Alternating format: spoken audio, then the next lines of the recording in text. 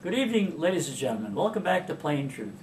Huey Long they were talking about Huey Long, apparently share the wealth. Now, Huey Long was quite a character. He liked to come across as he was kind of a small-time, backward,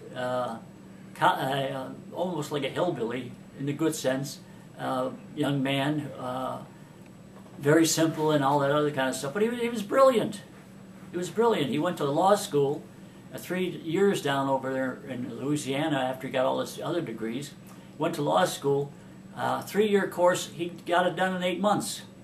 And when he went to the Supreme Court to plead a case before the Supreme Court justice said he's the most brilliant lawyer that's ever appeared over there.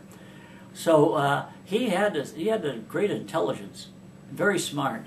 But one thing that he wanted to do, he said, wait a second. Why should all the wealth be in the hand of these super-duper millionaires in those days? And people are starving. Why should we be plowing wheat into the ground, potatoes in the ground? Well, people are starving in the cities. They could use those different things. He came up with all kinds of great logical, sensible things about what's going wrong with America. And good old Huey Long was going around and became very, very well known, and he was threatening to become the president of the United States as far as the big shots on Wall Street were concerned. Well, eventually Huey Long was killed, and unfortunately for America, all these other things that he was predicting should not be happening took place. So good old Huey Long was assassinated. And we have to be careful what happens to some of these people that are speaking up. They should be protected better. And he sure was wiped out, and his ideas kind of set back because nobody else could pick up the thing. And he was only about 40 years old when he died. So he had a great career ahead of himself. And he wanted to socialize certain things over in Louisiana.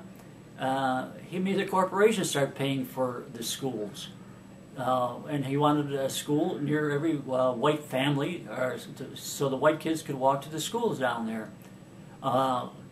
Unfortunately, the black people couldn't vote at that time, so he wasn't that concerned about that, unfortunately.